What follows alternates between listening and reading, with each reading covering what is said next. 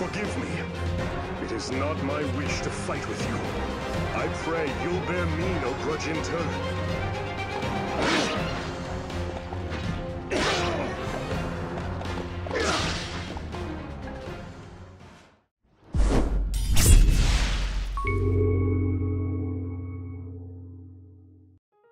Hello, and welcome to another Fire Emblem Archetype episode. I'm sorry it's been so long in between these episodes, but I hope that you guys will continue to look forward to them in the future. And for today's episode, we're going to be discussing the Camus Archetype, or as we now have come to know him thanks to the Faye Channel livestream, which finally yielded us with an official pronunciation, Camus. Oh, hi, Camus! Yeah, guys, we really should have checked the Japanese pronunciation on that one because it was kind of right in our faces. But honestly, I'll probably flip-flop back and forth in between Camus and Camus in this episode, just because I have more of an association with Camus, and Camus is still a little strange for me, but, you know. Today's episode is once again sponsored by our amazing friends over at Amino Apps. Amino is, of course, the awesome fan community app where you can check out and join sub-communities for just about any of your favorite games or series. My favorite has always been the Fire Emblem fan community, of course, but there's also a bunch more for just about anything else under the sun. Personally, I love talking about Fire Emblem hero skill builds and coming up with creative new skill sets for characters, but the fan-made quizzes and polls can also be heaps of fun too. It's really just a cool way to interact with other fans and connect over our favorite aspects of this great series. This time around, I'll also be doing a giveaway for you guys as well. We're going to be giving away 2 Google Play or Apple Store gift cards, so you guys can use them to snag yourself some extra orbs and heroes, or for whatever else you want to use them for. If you'd like to enter to win one of the gift cards, all you have to do is simply download Amino, if you haven't already, search for the Fire Emblem fan community, then find us over there by searching for Lucky Crit. Finally, leave a post on our wall sharing with us your all-time favorite character in the Fire Emblem series. Whether you want to share with us some of your beautiful hand-drawn fan art, or you just want to let us know who's your favorite and why, the choice is yours. The 2 winners will be selected at random a few days after this video first airs, and they'll receive chat invites from us, so make sure to keep an eye out on your notifications. Good luck, guys. Now, back to Camus. Camus characters have a rich history throughout the Fire Emblem series. Camus are characters who share similar traits to the original Camus, hailing from the very first game, Fire Emblem Dark Dragon and the Sword of Light. Camus are typically enemy generals who, despite being on the opposite side of the conflict, bear no ill will towards the player's army, and may even have loved ones or friends among your characters. Instead of just switching teams and joining you though, they're incredibly loyal to their country or lord, even if they know that they're fighting on the wrong side of history. Unlike many other enemy characters in the series, they're capable of showing kindness and compassion toward their subordinates, and even the characters in your army, which really sets them apart from most of the typical enemies in the series. They don't seem to have any concern about falling in battle and dying for what they believe in. The one thing I cannot do is betray my motherland. I believe that the Camus archetype is integral to the Fire Emblem series because they are the archetype of internal conflict. They actually allow for the humanization of the enemy army, giving the player some real remorse for their decisions and choices, and reminding them that they are not just cutting down those who are evil. I also think it makes things more realistic in that not all of the good people can be recruited into your army. This archetype is a great example that archetypes in general do exist in the Fire Emblem series, as a lot of the characters I'll be mentioning have a lot of similar character traits and circumstances surrounding them. Due to their unwavering loyalty and stubbornness though, some fans may find them hypocritical, truly unsympathetic, or maybe even just stupid. Too often we see Camus characters take their loyalty too far, beyond the point of reason. If they would just abandon their stubbornness and fight for what is truly right and just, they'd have the potential to save countless lives that would be lost in the conflict, and still help their nation and the world itself by dethroning its evil ruler. There's really no point in dying for the bad guys just because you were drafted into their ranks or ended up on their side. For the rest of us though, this archetype comprises characters that a lot of us admired while playing through the games, and wished we could recruit, but never got the chance to, since most of these characters do indeed tend to die fighting the player's army, solidifying their immovable allegiance to their nations, and fighting for their beliefs to the bitter end. Because of this though, I do want to throw up a pretty big spoiler warning here. While I'm not going to be spoiling major plot details or the entirety of these games in the series to discuss these characters, I will be mentioning various circumstances about these characters' deaths, various plot details that might reveal a little bit more and give further insight into some of these characters. So if you want to remain completely unspoiled about the entire Fire Emblem series and all of these games that we're going to be going through, I definitely recommend that you check out this video in the future once you've played all of the games in the series, because otherwise you're probably going to catch some spoilers here or there. But without further ado, let's get started. Obviously today we'll be starting off with the original Camus himself, Fire Emblem Dark Dragon and the Sword of Light, and its remake, Fire Emblem Shadow Dragon. A brilliant general and captain of the elite Sable Order, Camus is a knight of Grust, said to be the most able warrior alive, and is allied with the evil empire of Dolar, despite his sense of honor and integrity. When Dolar orders Nina's execution, he takes her to Aurelis so that Hardin can protect her, incurring the wrath of Medius and betraying his country for the first and only time. For his actions, he is imprisoned and kept barely alive for a time. His compassion for Nina is the only thing that can subvert his intense loyalty. Marth attempts to persuade Camus into joining his cause, but to no avail. Even after his imprisonment, Camus refuses to turn on his liege, despite also having misgivings about his orders. To Marth's and Nina's chagrin, Camus is seemingly killed in battle. Eldigan, Fire Emblem Genealogy of the Holy War. Commander of the Cross Knights and the Lord of Augustria's House Nordian, Lachesis' older brother, Eldigan, is another classic example of the Camus archetype. He is extremely loyal to the royalty of Augustria, in part due to his holy blood from the Crusader Hazul, the original founder of Augustria, and his family line's oath to pledge their eternal loyalty and protect the royal family by wielding the legendary blade Mistletoe. Originally a close friend to both Sigurd and Quan after having met at Valhalla's military academy, Augustria eventually enters a war against Granvale, pitting the friends on opposite sides of the conflict. Though compassionate or kind-hearted might not be the first adjectives that come to mind when thinking of Eldigan, we can see that he does care deeply for the people of his nation, telling Elliot that in war it's the powerless citizens who suffer, not the noble class. He seeks to avoid huge sacrifices on both sides. He eventually attempts to convince King Chagall to end the buildup of his military, resulting in him being arrested by his own king and nation. Despite this, his loyalty never wavers. He's eventually freed when Sigurd conquers Augusti. When Sigurd is forced to occupy Eldigan's native Nordian during the country's civil war, Eldigan becomes furious. He tells Sigurd that if such were to happen again, he wouldn't hesitate to strike him down. Eldigan then gives Sigurd 1 year to restore peace and leave Augustria. Over the next 6 months, he stations his Cross Knights in Silvale, prepared to take out Sigurd if he breaks their agreement. Sigurd is eventually forced into battle against Chagall's forces, resulting in Eldigan deciding to lead the Cross Knights against him due to his immense loyalty for the royal family and his country. Lachesis pleads for Eldigan to negotiate a truce between King Chagall and Sigurd's forces, which, interestingly enough, does cause Eldigan to reconsider. He then departs from the battlefield to discuss the situation with Chagall. However, the king refuses to listen to him and has Eldigan executed for treason. Ishtar, Fire Emblem Genealogy of the Holy War, and Thracia 776. Known as the Goddess of Thunder, Ishtar is the scion of House Frege of Granvale, a full-blooded descendant of the Crusader Thrud, and inheritor of the Mjolnir. She is a kind and caring woman, torn between duty and desire. She is betrothed to Granvale's Crown Prince Julius, and serves as a warrior in his service. Even though she is immensely loyal to Julius, she is still strong enough and caring enough to defy his orders behind his back, with the biggest example of this being her providing aid to the children captured in the child hunts. Sacrifice children to that dark god? I cannot do it, Lord Julius. Please forgive me. Julius's descent into darkness troubles her deeply. She also does her best to comfort her cousin Tyne or Linda, despite her mother treating them poorly. When Julius comes down with a severe fever, she travels to Leinster to find Sias, seeking his assistance in healing Julius. Though she doesn't hate Seliph or bear any ill will towards him or the Liberation Army, her love for Julius and her family prevent her from joining him, despite any convincing. She eventually dies fighting them on the battlefield. Reinhardt, Fire Emblem Thracia 776. Referred to as the second coming of the legendary Crusader Thrud, though he does not bear his familial blood, Reinhardt is a formidable and admired mage knight in Frege's army, and leader of the Gelbritter. He's also Ishtar's personal bodyguard since childhood. He is Olwen's older brother, whom she initially admires, and though they end up on opposing sides of the conflict, he refuses to attack Olwen on the battlefield. Julius is jealous of the close relationship that he shares with Ishtar, and eventually informs Ishtar that if Reinhardt enters his sight again, he will be killed. Though Ishtar doesn't want to lose her longtime protector, she reluctantly obeys and has Reinhardt stay behind as they leave for other parts of the continent. When Sias questions why he's still in the region, he answers that he's concerned for his currently missing sister. When told that Olwen may be with the opposing Liberation Army, he still wants to speak with her. When Olwen finally does speak with him at the river in Chapter 22, he initially tries to convince her to leave with him. Olwen pleads to rescue the children imprisoned in Frege, and Reinhardt eventually accepts her determination. He then gives her a blessed sword, showcasing his stubbornly intense loyalty to his nation, yet also his devotion to his sister.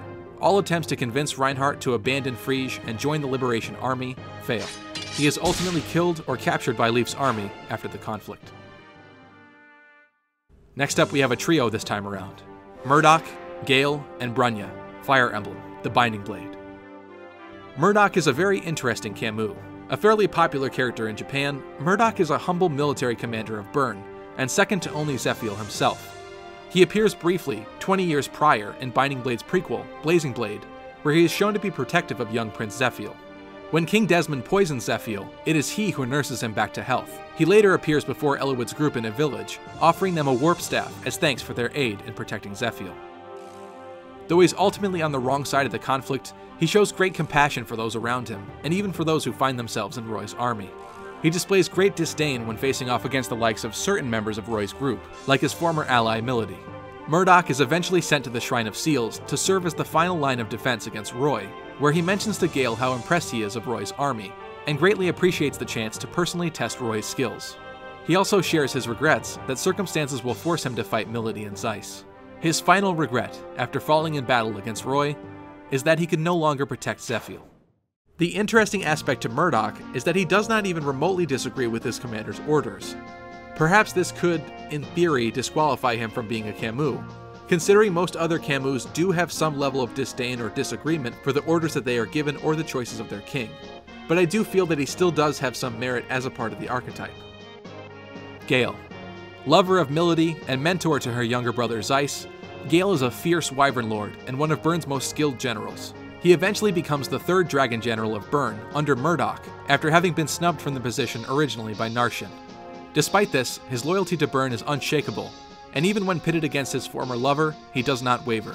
At one point, he tells Milady that he is truly grateful to have met her, and that the days he spent training and fighting alongside her were among the happiest days of his life. His final words mention Milady and Zeiss when he dies fighting Roy's army. Bronya. Another of the three Dragon Generals of Bern, and holding the distinction of having decimated the Lycian League's army alongside Narshen, which resulted in Lord Hector being severely wounded, Bronya is another tragic example of the Camus archetype. Once again, she displays both the poise and stubbornness of one who follows her leader's orders, yet also displays her kind side to her allies and even to her foes. She is eventually entrusted with the invasion of Sakai, but voices concerns she has about Zephiel working with a sinister figure like Ithune, though after hearing his rebuttal, she follows his orders faithfully. During the fall of Bern-controlled Etruria, Rorts and Accardo flee into Bern-controlled territory seeking refuge. She reassures them that they will not be abandoned. After entrusting Ithune to John at the Dragon Sanctuary, she and the remainder of the Bern army prepared to defend against Roy's forces, all the while being totally aware that the odds are completely against them, and that the fight would be futile. Showing her inner compassion upon Roy's arrival, Bronya informs her men that any of them could retreat with no consequences so that they could survive, though very few did choose to, and the army expressed its loyalty and solidarity with both her and Bern to the bitter end. She dies facing Roy's army. Lloyd and Linus Reed, Fire Emblem, the Blazing Blade. Elite members deeply loyal to the Black Fang and tasked with the elimination of the Lycian Lords Eliwood, Hector, and Lyn, it can also be argued that these two fulfill the requirements of being Camus as well. Of the two, Lloyd is the more level-headed while Linus is more brash. They both care deeply for Nino, their stepsister, but don't fully trust her mother and their now stepmother, Sonia. They're both sworn to the Black Fang, an organization of assassins established by their father Brendan Reed to kill corrupt nobles and help the poor. However, it is eventually infiltrated by Nurgle's morphs and corrupted from within to fulfill his ambitions. Being the sons of Brendan Reed, and two members of the four elite Four Fangs that make up the most powerful of the Black Fang, Lloyd and Linus are willing to take any order that their father gives, even while they do not like the stranglehold that Sonia begins to develop upon their father and the Fang itself. Depending upon how the story plays out, either Linus or Lloyd is fought and defeated by Eliwood and company. If Lloyd is defeated, he lets the group go and seeks to find answers to the Black Fang's descent into madness, but is ultimately killed by Limstella before he can do so. If Linus is defeated, he finally hears out Eliwood, Lyn, and Hector, and realizes they are good-natured and not what he had come to believe them as being. Seeking to relay this information to Lloyd, he is confronted by Limstella and ultimately killed before his message can be spread. The Reed brother that did not fight Eliwood and company is then led to believe that the death of their brother was at the hands of Eliwood and the Lycian League, and they lead the last remnants of the Black Fang to the Shrine of Seals to defend it from them. The deep respect and love that Lloyd and Linus shared for each other as brothers racks the survivor with such grief that they wish for nothing more than to join each other in death. Regardless of which brother is still alive, in the ensuing confrontation at the shrine, Nino's pleas for them to leave the Black Fang fall upon deaf ears, and they follow their orders to their last breath. Uhai, Fire Emblem, the Blazing Blade. Nomadic trooper and once the soaring hawk of the Black Fang, his strong sense of honor can be witnessed during moments such as when he pretends to kidnap Lyn and take her hostage, but instead chooses to release her when he could have easily killed her. He mentions to Lyn that the Black Fang was the first place where he ever felt at home. Upon his death, he hints the player towards the location of the Dragon's Gate. Lyn and Eliwood mourn him, citing that they wish they could have met him under different circumstances. He also sympathizes with Brendan Reed's ideology of wanting to help the weak. Uhai does not trust Nurgle or the changes that he has brought to the Black Fang. Despite these misgivings though, he still serves Black Fang to the end, even if he does give Eliwood's group crucial information about the Dragon's Gate. Selena, Fire Emblem, the Sacred Stones. One of Grado's Imperial 3, the Floorspar, Mage Knight Selena, is yet another tragic Camus character. She was born in a poor village in Grado, and once received supplies sent to the village from Emperor Vigard. This shocked her, as the village was unable to even pay its taxes, yet was still sent aid. This kindness, on behalf of the Emperor, later inspired her to enroll and become a part of Grado's knighthood. One of Vigard's most loyal supporters, she went on to receive the title the Floorspar from Emperor Vigard himself. If recruited as a Spot Pass character in Fire Emblem Awakening, she will inform the player that even then, her heart still belongs to Grado. In her first appearance in the Sacred Stones, she is shown warning villagers to lock their doors to protect themselves from bandit activity in the area.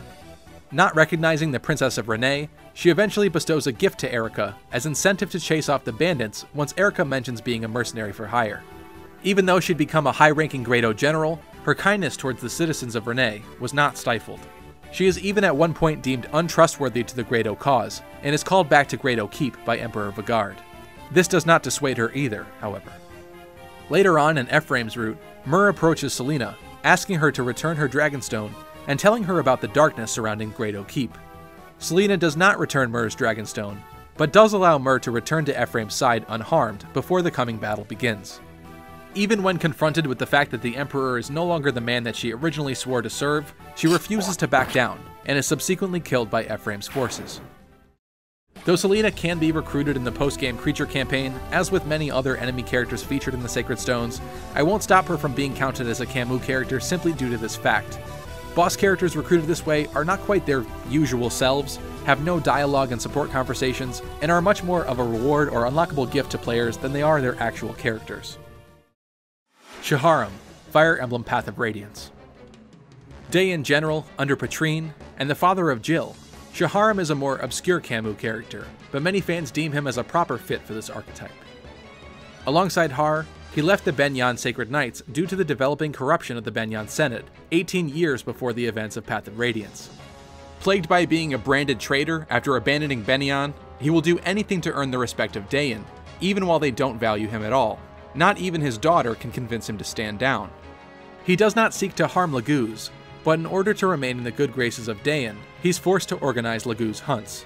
He is even ordered by General Patrine to flood his own territory, Talrega, to halt the advance of Ike and the Crimean Liberation Army. When confronted, he refuses to back down, stating, "Until one of us has fallen, the water will continue to flow." He even says of Ike, "So that's the enemy general, eh? If he's the man he appears to be, I can die knowing that Jill is safe." He is even shown as envious of King Cainigas while fighting Laguz, stating, "You of the Beast Tribe, I was always envious of how you were blessed with such a glorious lord and master." This is likely due to his disdain for his own leader, Ashnard. If he encounters Rayson on the battlefield, he also begs forgiveness of the goddess, knowing that Rayson is among the last of his kind and what he must do to him as a general of Dayan. Ultimately, it's his pride that leads him to his bitter end, providing him a somewhat avoidable but tragic death. I have, however, seen some fans mention that Shaharam is one of the worst offenders of the Camus, since he owes little to no loyalty to Dayan, and doesn't have much of a reason to side with them. Bryce, Fire Emblem Path of Radiance. One of the 4 riders of Dayan, old friend to Ike's father Gawain, and wielder of the legendary weapon Wishblade, Bryce is a seasoned Daean general with a storied history in their service. Even after Ashnard reveals to him that it was he who killed the previous king, he still remains deeply loyal, believing that the royal bloodline must be preserved. Bryce has fully devoted his life to Daean, even though he displays occasional confusion toward the lack of care that Ashnard has when losing battles. In battle, if confronting Tyrannio, Bryce reveals that he is fully aware that what King Ashnard and Daean are doing is wrong, but believes there is nothing he can do to stop his king. He tells Tyrannio that he sees nothing save for a land of absolute darkness and terror. Some men can change, Tyrannio. Others cannot. I am of the latter type. There is no other reason. He shares a connection with Ina, telling her that she too has had her fate warped by the king. He then tells her that she should pray, so that she could at least know peace in her final moments. He is ultimately slain in the courtyard of Melior Castle by Ike and the Crimean army. Upon his death, Ike remarks that he fought with much honor. Lavael, Fire Emblem Radiant Dawn. Follower of the Code of Chivalry, Lavael is a Benyon general and is extremely loyal to Zelgius, whom he feels may be the last true knight. He eventually serves as Zelgius' second-in-command. During his time in the Benyon army, he grows frustrated with the Senator's obsessions with glory and rewards over the horror and reality of war. He is shown to be quite kind and lighthearted, and once again bears no ill will towards his enemies. He eventually develops an undying loyalty towards Zelgius. Out of respect for Alincia's courage, upon laying down her sword for Crimea's neutrality, he and Zelgius retreat alongside much of the Central Army during the clash against the Laguz Alliance in Crimea. As a result of this, Senator Valtome orders the execution of Zelgius, to which Lavael attempts to persuade Valtome against. Lavael is unable to convince Valtome, but Zelgius is spared when Emperor Sanaki and her Holy Guard arrive. During the final battle between Ike and the Black Knight in the tower, Lavael is tasked by Zelgius with leading the remaining disciples of Order to defeat the intruders and their army. He refuses to back down, even when facing Sanaki's forces, though he will not attack Sanaki, the Herons, or Micaiah, who Zelgius ordered are to remain unharmed, though doing so would also go against Lavael's personal code of chivalry anyway. Lavael falls in this battle, allowing Ike and Micaiah to continue further in the tower. Interestingly enough, Lavael was absent in both the 2017 and 2018 Fire Emblem Heroes Choose Your Legends polls. Lavael shares this aspect with fellow Camus Bryce and Shaharam. Just thought that was interesting. Hetzel, Fire Emblem Radiant Dawn. This is a tricky one that you may not think fits, but is worthy of a mention. Duke of Asmin and senior member of the Benyon Senate, Hetzel never condoned the Senate's malicious actions towards the Herons or the Apostle, though his inability to oppose them on these matters allowed for them to take place. He seems rather cowardly and frail, opting to take the path of least resistance, and only does the right thing when he does not feel threatened. I've seen some fans state that Hetzel simply can't be a Camus because honor is a pretty major aspect of the Camus archetype, and Hetzel certainly has no honor, operating out of fear alone. Though I will say that Hetzel does seem to have some redeeming qualities. At one point, he pays an exorbitant price to purchase the Heron Prince Raphael, only to return him to the Serenus Forest following his recovery, showcasing that Hetzel does possess innate compassion and empathy. Depending on who fights him and speaks to him in battle, he will either express regret and seek forgiveness, make excuses for his actions, or berate the character for not following the will of the goddess Asherah. This makes Hetzel seem rather disingenuous in regards to the many moments of compassion that he shared, though I suppose it could be argued that actions speak louder than words, and he did at the end of the day choose to set Prince Raphael free. Mustafa, Fire Emblem Awakening. Berserker and enemy general of Plegia, he has moved enough after hearing Amarin's words to reconsider his role in the war. He even allows his soldiers to lay down their arms if they no longer want to fight, accepting the blame or failure of his army himself. He vows to protect Crom's army as much as he could if they were to surrender, though he knows that they will not. He does not want to fight Crom, but feels he has no choice, as Gangrel would murder his family to make an example out of him. In the end, he dies at the hands of Crom's army. With his dying breath, he asks them to spare his remaining soldiers. Yanfei, Fire Emblem Awakening. King of Chonsin and the older brother of Sayri, Yanfei's country is decimated and overtaken by Walhart, who Yanfei is later forced to serve under. Excellus allows Sayri to live on the condition that Yanfei serve as one of Walhart's generals, though Yanfei chooses to not reveal this to Sayri. Once Sayri leaves the country, he still continues to serve Walhart, fearing that Sayri would be found and killed if he broke ties with his army. He is eventually killed by Crom, refusing to reveal the reason for his dedication toward Walhart's cause. The recruitable alternate future Yanfei displays a lot of guilt that he should have died instead of Sayri in his timeline due to his actions, showing a softer side to him that the original Yanfei from Crom's timeline kept hidden. During his supports with the Avatar, Yanfei reveals that he defended Sayri's grave from Risen, and occasionally worked as a mercenary for food and to prevent others from experiencing the same grief that he did. Though he does not have interactions with his subordinates while part of Walhart's army, personally I feel the compassion and commitment he displays towards his sister Sayri is enough to reveal that he is a kind-hearted character and worthy of this archetype. Though his loyalty for his country may not be as genuine as other Camus, due to his differing circumstances surrounding his recruitment to the Valmese, he still fights for the army in which the military from his home capital are a part of, which may seek to expand the loyalty that he feels towards Valm. Xander, Birthright Path, Fire Emblem Fate's Birthright. This is probably the trickiest, and arguably the most debatable one we've come across so far.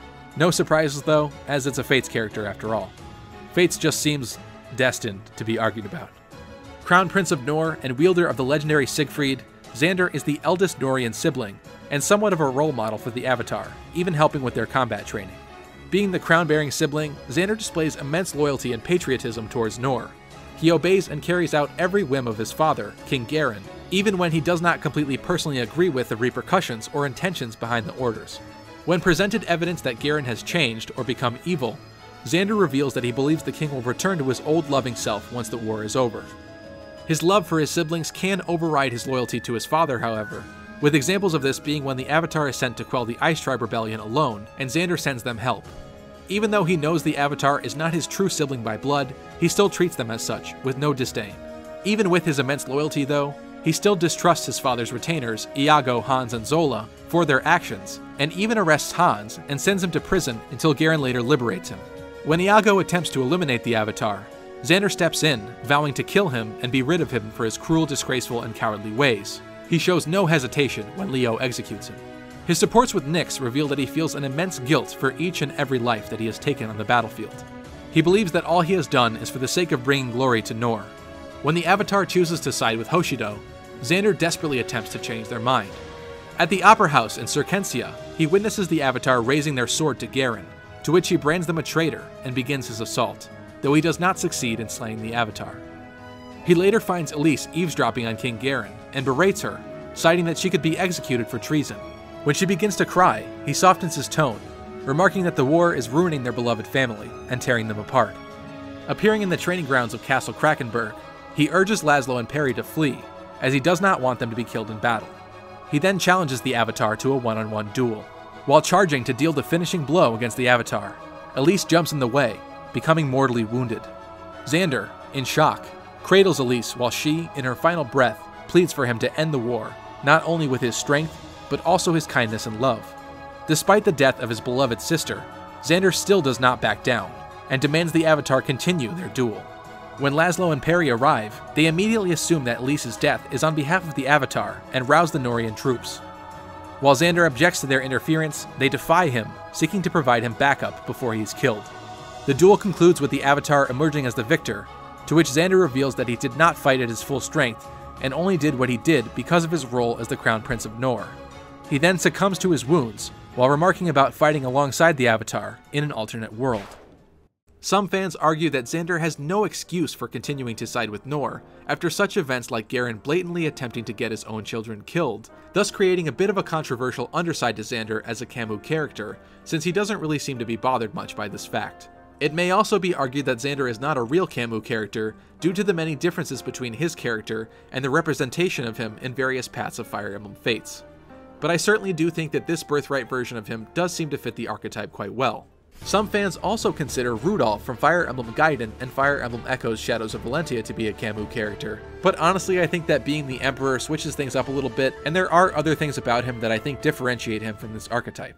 I also don't really consider Ryoma to be a Camus, even in Fire Emblem Fates Conquest where he's the enemy, as he always believes that what he's doing is right. And honestly, the Hoshidans are pretty clearly the good guys in the Fates storyline, so he doesn't really get a moment to be a part of the army on the wrong side of the conflict. Interesting side note here, if you play Fire Emblem Heroes and have Reinhardt, Camus, Eldigan, or Xander in your cavalry team, you're using mostly Camus characters. It's interesting to think that some of the most popular cavalry characters in Heroes are characters that we never got a chance to recruit before.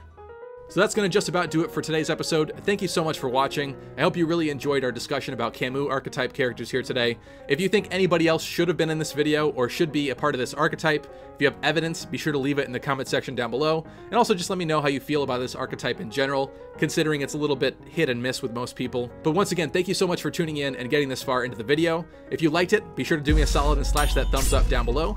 Thank you once again to our amazing sponsor, Amino Apps, and also a huge shout out to all of our amazing patrons. You guys are incredible.